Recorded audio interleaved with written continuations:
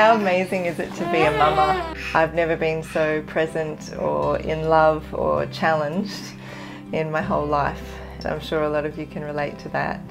And I know one of the other things that we can all relate to is just when you think you've got a routine, it all changes. So the new rule is that there are no rules. So that also applies to his skin. Of course, when I saw a little redness on these cute thighs, I wanted to fix it straight away. But what I'm finding is that if you take a sort of 3-day interval approach to anything new on their skin, I seem to get better results. So what I did was, first of all, use eco-disposable nappies at night. So those seem to keep the moisture away more than the cloth nappies at night.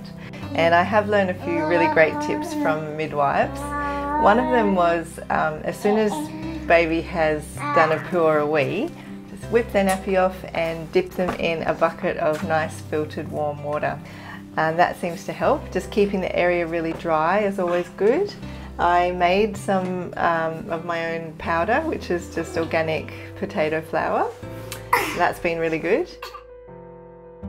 Colloidal silver is also really good, just to give him a little spray.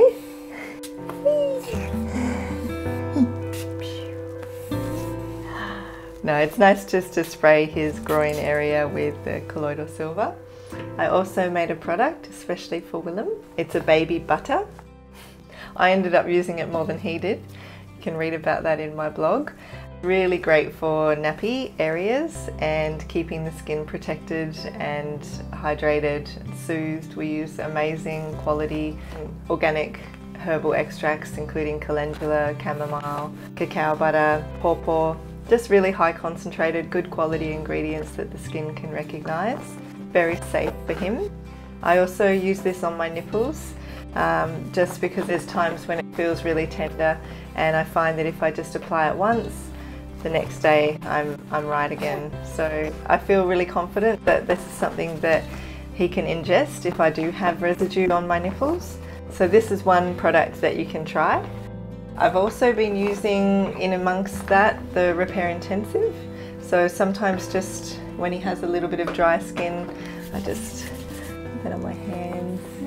I think it's nice on his face too, where he's got some milk rash and a little bit of redness from teething. That's pretty much it. So every 3 days I might change it up. The other product that I use from EVOHE is the face and body exfoliate. I actually use that on his cradle cap. So far I've only done one application and it seems to have gotten rid of most of it.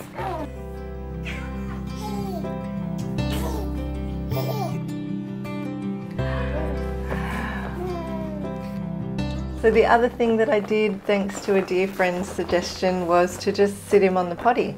I started doing that at about 8 weeks. She said essentially babies poo and wee after they've had a feed, so just sit him on there and see what happens. I also did a little baby sign language with him for poo on the potty, and he knows that symbol now, I'm pretty sure. Little red cheek. Oh, it's so hot, isn't it, Willem? He's teething. I realised essentially was to be gentle with myself and to nurture myself as well as my little baby. I'm sure Willem's preference is to have a relaxed mummy. Yeah, that gives me the motivation and inspiration to just keep looking after myself, nurturing, so that I can celebrate life with this little guy. So I hope that EVOHE can support you in a time when you really need support, and always remember to put your hand up and ask for help, because there's a lot of people who are willing to offer it and you just have to ask. I'd love to hear your feedback. If you've got any questions or concerns, please give us a shout out here at EVOHE.